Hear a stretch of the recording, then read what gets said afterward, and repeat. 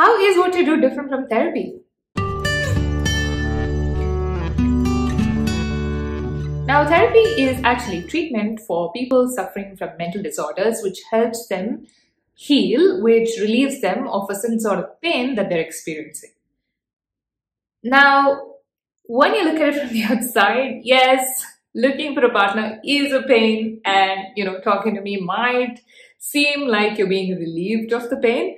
But in all honesty, what I'm doing is I'm just helping you get more clarity in terms of the process that you are applying to finding yourself a partner.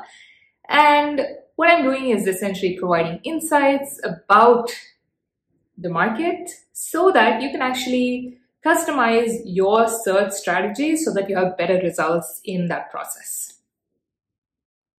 In fact, a lot of people that I work with do therapy alongside working with me. And in fact, they are the ones who actually told me what the difference between what they work on in therapy is and what they work on with me. So some things that my clients have told me in the past is my work with them tends to be very, very focused on relationships and partner search.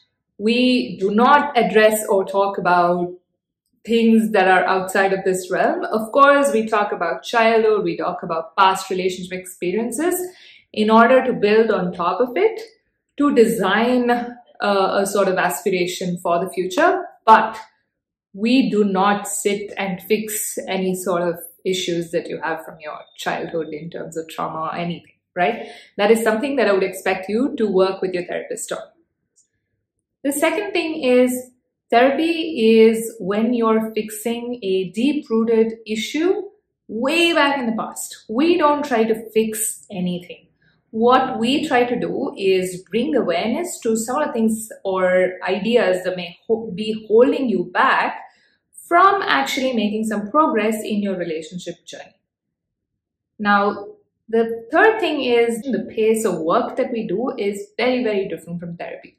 When you work with me, it is very, very fast-paced. So you absolutely have to be at ground state to be ready to receive and get the most value from working with me.